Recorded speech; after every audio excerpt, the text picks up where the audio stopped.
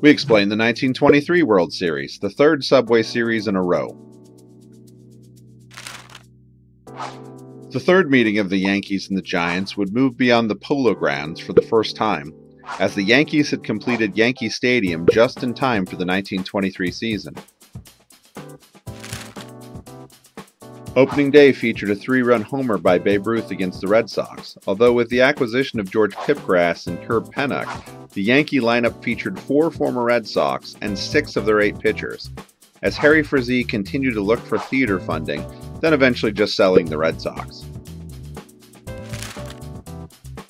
After a terrible 22 season and a dressing down by future New York Mayor Jimmy Walker for his drunken behavior, Babe Ruth got in shape and tried to be a better role model. He hit 41 home runs, led the AL in 7 categories, batted a .393, and was fueled by a new young player on the Yankees named Lou Gehrig. McGraw would direct every one of the pitches thrown at Ruth. Despite the bravado of the Yankees, who finished 16 games ahead in their division, the Giants would take Game 1 from an in-the-park homer by Casey Stengel, who lost his shoe in the process of running the bases.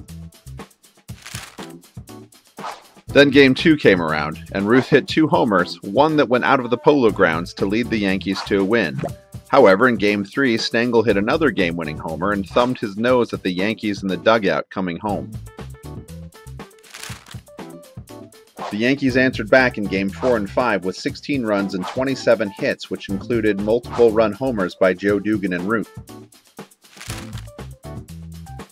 The Giants hit 3 triples and 2 doubles during the series, and Stengel led the team in home runs, runs batted in, and getting to base on balls.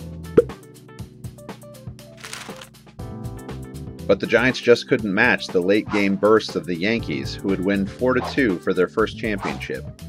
McGraw would trade Stengel away after the season ended. Gehrig was not allowed to play in this series under rules that mid-season players could not play.